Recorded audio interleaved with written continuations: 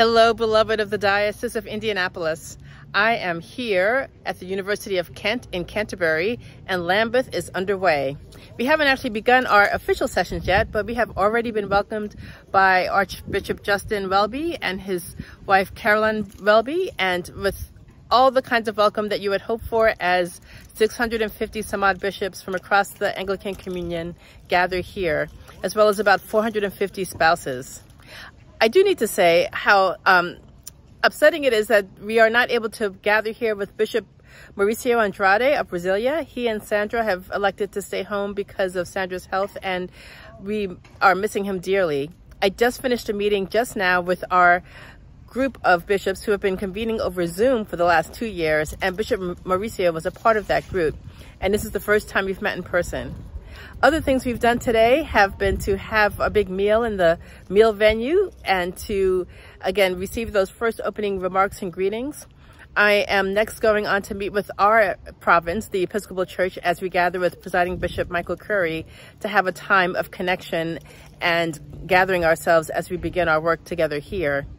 At the forefront of our minds, of course, are the calls, which used to be called resolutions here, but the Lambeth calls, which are calling our attention to focus on matters of human dignity and climate change. And you may already be following some of that dialogue and debate, particularly on human dignity. I'll have more to say perhaps in writing soon, but you'll want to know that we have already seen some changes to the language that was troubling to us, those of us who care about the full inclusion of LGBTQIA folks in our midst, and we are optimistic that we will be able to affirm a statement that is something that we in the Diocese of Indianapolis would want to affirm.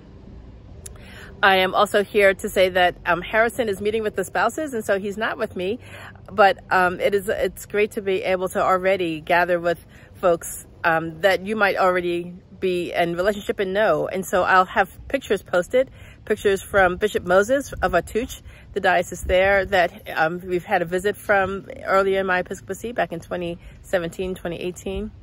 And other friends like that. So stay tuned. I hope to do a video diary every couple of days or so, or more, depending on the action and the news that seems really pertinent to get to you right away.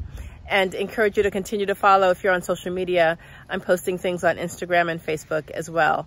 And so feel free to drop in comments there or questions you have, and know that I am deeply appreciating all of your prayers of support as we make our way and pray together here at Lambeth. See you soon, beloved.